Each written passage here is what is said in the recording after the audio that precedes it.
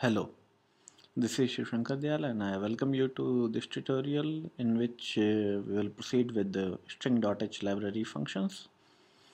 In this part we will learn about four copying functions. One you have already seen, strcpy.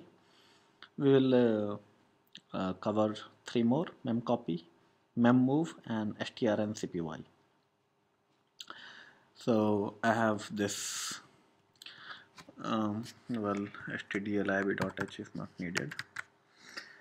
So what memcpy does is, you have destination string I have taken as 10 characters, and you have src, the string is source within double quotes, and what memcpy will do is it will copy source to destination, and you have to specify how many bytes you want to copy, and there you can say you want to copy so many bytes. So if you see strlen function, you will find that it calculates the length of the string, which I have given as the length of source. Now there is a mistake in the program. I am not copying the null terminating character, which you should, otherwise it will not be copied. Okay, now the catch is that destination 1 and src memory locations should not overlap. Now what if your locations are overlapping? I mean, in memcpy, if the memory overlaps, then the behavior is undefined. So if the memory location is overlapping, what you should do is you should use memmove function. What memmove does is it will copy src to some temporary location and then copy that to destination. Now that temporary location will have no overlap with your destination or src. Therefore you are safe. But then again, it's two-way copying, so slightly inefficient. strcpy simply copies this as source to destination. Now strncpy is different in the sense that it avoids the risk that your destination may be smaller than source. Here you have to specify how many bytes you want to copy, and those many bytes it will copy.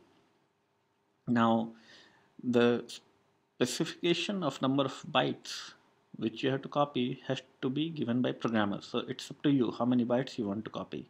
Now what could happen is that your destination may be smaller than source, and if you use strcpy, then it's a buffer overrun problem, because then strcpy will try to overwrite beyond what destination is, and then your program may crash and anything can happen.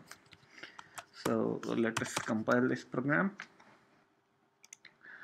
Okay, make string2, and then we run this string2.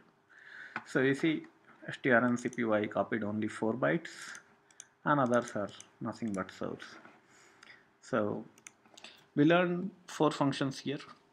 So memcpy, to reiterate, simply copies source to destination 1, and the memory location should not overlap.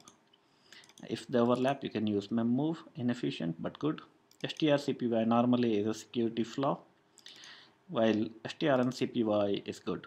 Why strcpy is a security flaw is because suppose src is coming from network, then no matter how big this is, src can be made always to overflow this. For example, you are receiving a form from HTML page, and your web page, for example, you are describing a blog post or something, or maybe writing a comment somewhere, then src can be made to be greater than destination 3 always, and then your program will crash. So you should always use strncpy. In fact, many compilers gives you security warnings if you use strcpy. So make a habit of using strncpy. I have used strcpy till now for the sake of simplicity.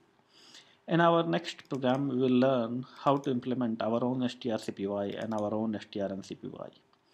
Thanks for watching the video, and if you like this video, you can hit like button, and as well you can hit dislike button if you dislike the video. Thanks for watching the video. See you in the next part.